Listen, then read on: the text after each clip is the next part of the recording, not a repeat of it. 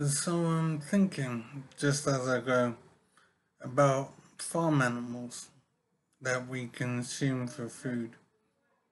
I'm thinking about the guys who kill these animals for the slaughterhouse and the work that they have to do.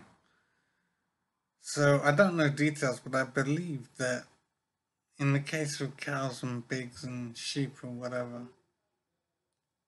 the slaughterer goes up to them with some kind of gun that fires a bolt into the brain of these creatures in order to kill them. So the guy goes up, holds the gun against the forehead, pulls the trigger, and bang, the bolt goes into the brain of the animal, and the animal falls dead. So I'm thinking about this job, and I'm wondering if the slaughterer feels anything about what he does.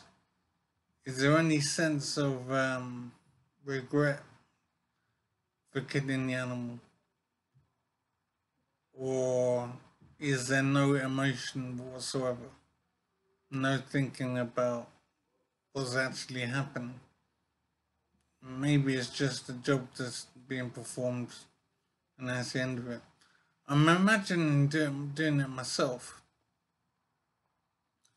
and I don't think I would be able to do it coolly. I think I would have regret, and I'd want to make sure the animal didn't suffer at all. And I wouldn't find it easy, basically.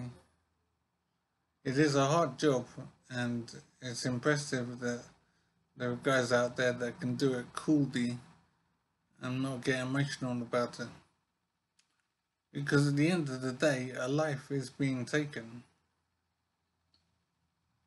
And additionally, the life doesn't need to be taken. We choose to take this life and consume this food.